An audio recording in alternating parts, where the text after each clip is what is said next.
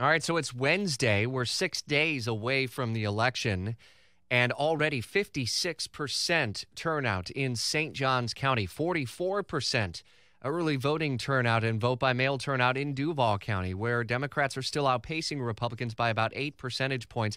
The margin of the Republican lead in St. Johns, Clay, and Nassau County is pretty big as well. We're digging deeper into the early voting story in our updated campaign blog. You can find that at WOKV.com, our election guide, stories from Northeast Florida, from our Washington insider, Jamie Dupree, and from resources across the country, as we're now 6 days away from November 3rd. On the campaign trail this Wednesday, President Trump will be in Arizona, and he's got a couple of different rallies planned there after rallies in Michigan and Nebraska and Wisconsin on Tuesday, and a lot of attention and focus on the campaign trail. Jamie Dupree reports on both how the president is handling the coronavirus pandemic and how Joe Biden says he would handle it so differently.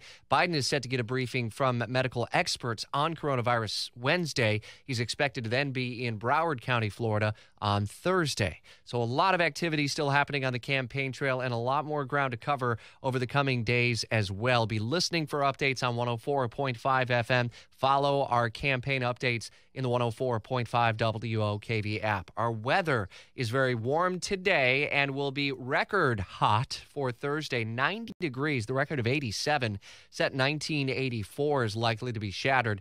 But thankfully, there's some cooler air, return to more normal fall weather for Northeast Florida by Friday. Skies will clear, the humidity will drop, and temps will only be in the 70s, which is where we ought to be for this time of the year. Halloween is looking pretty nice as well as the kiddos head out right around sunset or so. Temps will be falling from the 70s into the 60s, and it looks like we're at least mild, not necessarily hot, over the weekend. Mike Burrish is hinting at another blast of colder weather, at least cooler weather, for Northeast Florida by early next week. If we get into any sustained cooling, is updated every 6 minutes in the first alert forecast. And we're continuing to focus on the New Orleans, Louisiana area as Hurricane Zeta is expected to make landfall about 7 or 8 o'clock Eastern time. No local impacts, but there could be some travel impacts from flooding rain potential into places like Metro Atlanta and all the way up into the Ohio Valley. We're not done with the tropics either. Mike is hinting at development out of the Caribbean over the next week to 2 weeks. Follow his updates, Talking the Tropics with Mike Burrish at WOKV.com.